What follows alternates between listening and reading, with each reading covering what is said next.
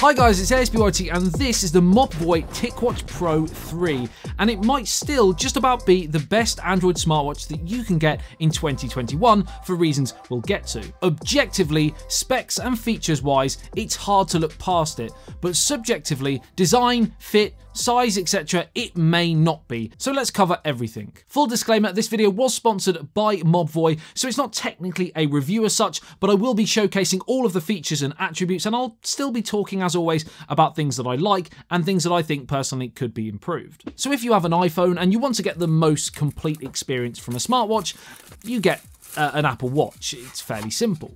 But if you have an Android phone, for example, then to get the most complete experience from a smartwatch, many people believe that you have to get one like the Ticwatch Pro 3 here, one that runs with Google's Wear OS. Now, Google's wearable software is not perfect, and in fact I feel at times it seems to be a bit of an afterthought compared to a lot of other of their projects.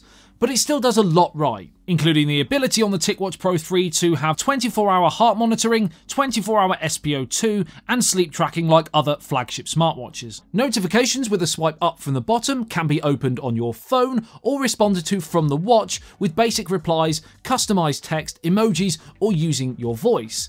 Yes, it's not quite as user-friendly as responding on your smartphone, but it is still a nice option to have if your phone's out of reach, for example. And remember, there are still a lot of smartwatches out there, offerings from the likes of OnePlus and Huawei, where this feature is still very limited. Quick menu with a swipe down, and options such as weather, heart rate, calendar, step count that can be customized for your left and right swipes. Now on the Ticwatch Pro 3, you have two buttons on the right-hand side, both with two main options. The top button gives you access to all of your apps, including a host of Mobvoi's own apps like Tick Health, Tick Pulse, Tick Sleep, Tick Oxygen, and more. A lot of ticks. Not those kind. That would be not great to have coming out of your watch.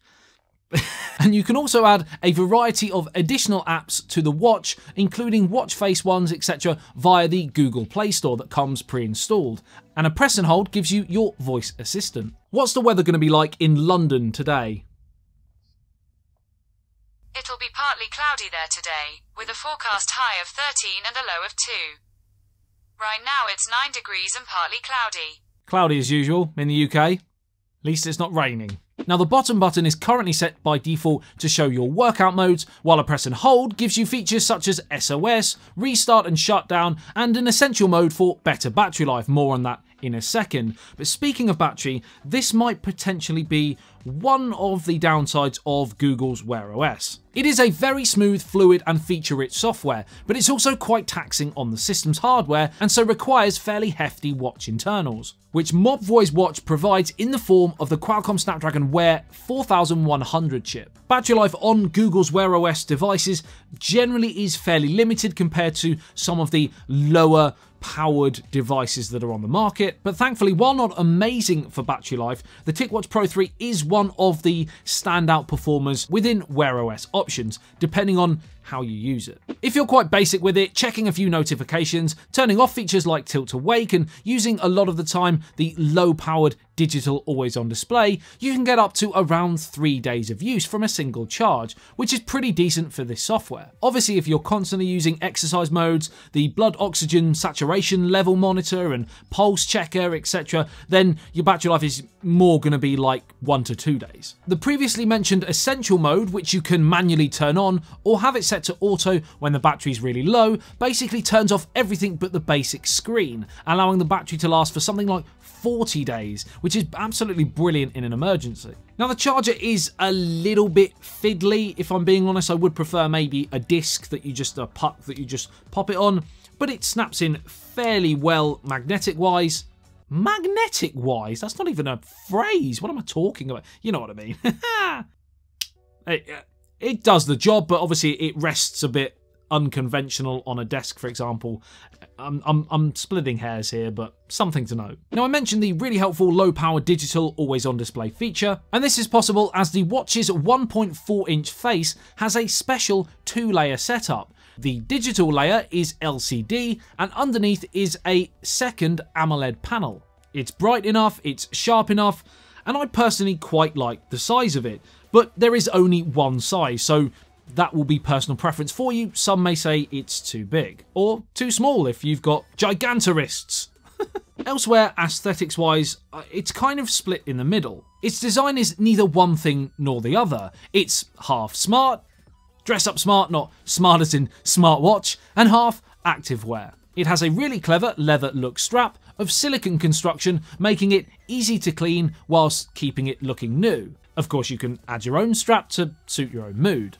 If you are looking to be active and want to track your progress, by default under Ticwatch, there are tons of different modes including running, cycling and swimming, just to name a few, and as a result you have an IP68 rating. GPS and all of your activities can be monitored through the Wear OS app or on your Mobvoi account on your smartphone. Mobvoi's app offers really in-depth health and fitness information, but again, if you just want to use everything Google, you have Google Fit as well. You have Wi-Fi and Bluetooth connectivity, so you can pair the watch to headphones, etc., and you can use your compatible music streaming services. You also have a microphone and speaker for calls, and you can directly actually call people straight from the watch. You don't have to just receive or reject. And the quality, as you heard earlier from the Google Voice Assistant demo, is pretty loud and clear, if a little bit tinny. All in all, the Ticwatch Pro 3 won't be for everyone due to its premiumly priced $289.99 price tag, but if you like the design and you like Google's Wear OS, there really isn't many, if any, better currently right now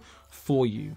There is also a more expensive $329.99 version, which is one of the only few that offers the eSIM function, so that is another option for you. Let me know what you think of the Ticwatch Pro 3 in the comment section below. Do you like Google's Wear OS? Do you like smartwatches in general? Are you an Android user, or do you use an iPhone, for example? Let me know, and let me know whether you do indeed want or use a smartwatch. Like and share if you enjoyed the video and found it helpful. Thanks again to Mobvoi for sponsoring today's video. Subscribe if you're new to the channel and love everything tech. I love you and leave you. I'll see you in the next one. Peace out.